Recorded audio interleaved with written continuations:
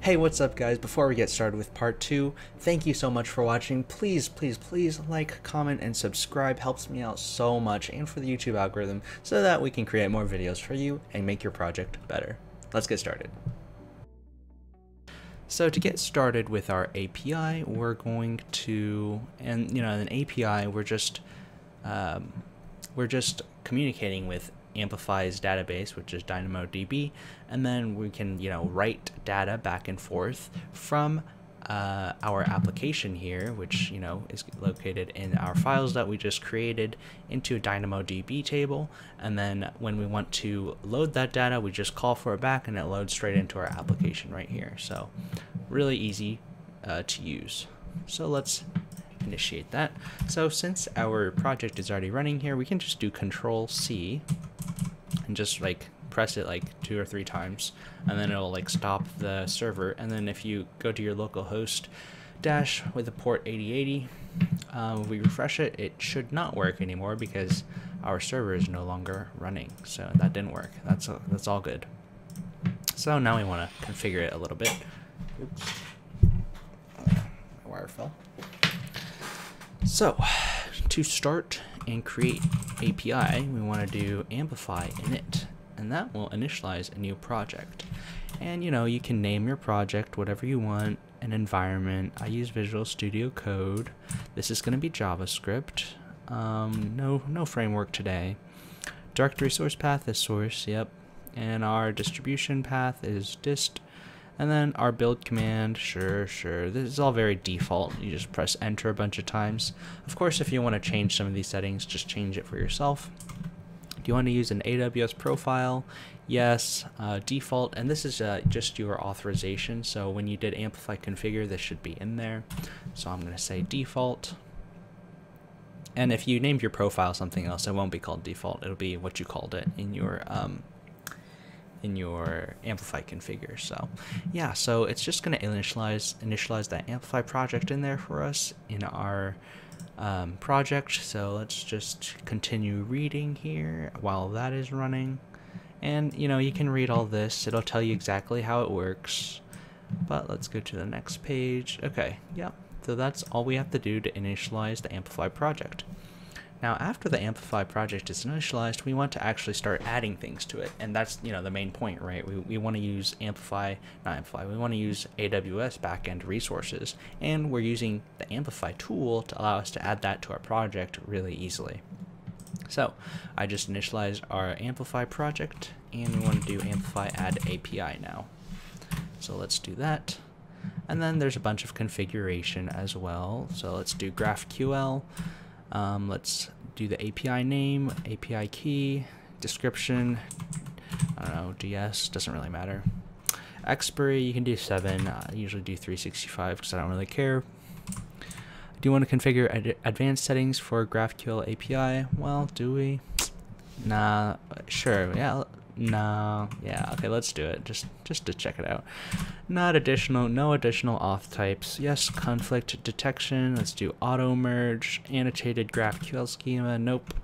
Okay, yeah, so this is going to be your project schema with your models that you can insert into your DynamoDB table. You can definitely change this in the future as well, but here we're creating our models. So these are just template models, and it doesn't really matter which one you pick, but it just gives you a template so that you can insert data into your DynamoDB table, which again you can change later. So let's just do the to-do model, since that's a very simple one that is very easy to understand.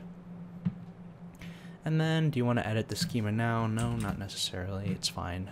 Okay, yeah, so we just configured API through all those configurations. So now, theoretically, we have Amplify API in our project. And what we want to do is we want to, okay, so when we did our to-do model, this is what came out. This is inside our file right now. We don't see it, but it's there. We have our to-do model, and then to create objects in our project so that we can throw it into our DynamoDB table in Amazon, we need to know the elements of our model here, and it's right here, which we can also change in our GraphQL schema in this this file directory here. So, But right now, all I want to worry about is to actually see that stuff. So we're going to do Amplify push to actually throw it into our console so that we can see the stuff. Are you sure you want to continue? Yes, I do. Do you want to generate code? Yes, I do. JavaScript. Sure. Default. Do you want to generate update all possible? Yes, I do. Our deeply nested, we only have 2 there for our to-do model. If you have a more nested schema, then you do want to go ahead and throw in a higher number for that. But right now we have a very simple schema model, so we only have 2 in there. And then it's just going to create those Amplify AWS resources for us in the backend. And this Amplify push does take a little bit, so we want to continue reading here, and then maybe I'll skip it a little bit if it doesn't finish yet. But yeah, the entire point of this is we want to communicate with Amplify AWS's DynamoDB table, and to do that we need a schema so that it matches the tables inside of DynamoDB.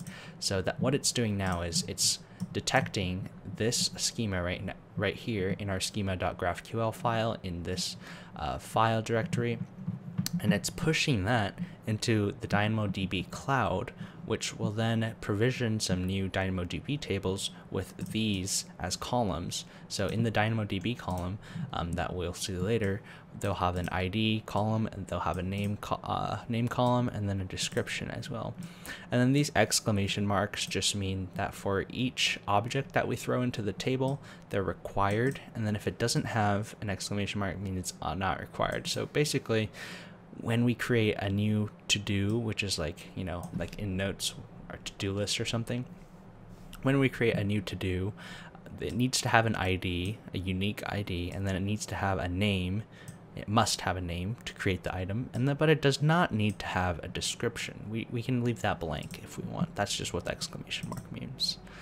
So let's check on our Amplify push. Still going. Yeah, we just went through all that. Okay, so yeah, it looks like we're done for now. We're just gonna wait for this to push. It does take a little while, so I'm just gonna come back when we're ready to go. See you soon. Hey guys, thank you so much for watching part 2. We have one more part to go before we finish this series on creating a new Amplify project. It's so worth it, guys. It's going to be so worth for your application, and you're going to become a so much better developer so that you can create more great and useful applications. Please comment, like, and subscribe so you can help me out. I hope that we can, have a great relationship, and you can help me out, I'll help you out. I'll make more YouTube videos for you as well. So let's do that. Like, comment, subscribe. Thank you so much. Let's move on to part 3.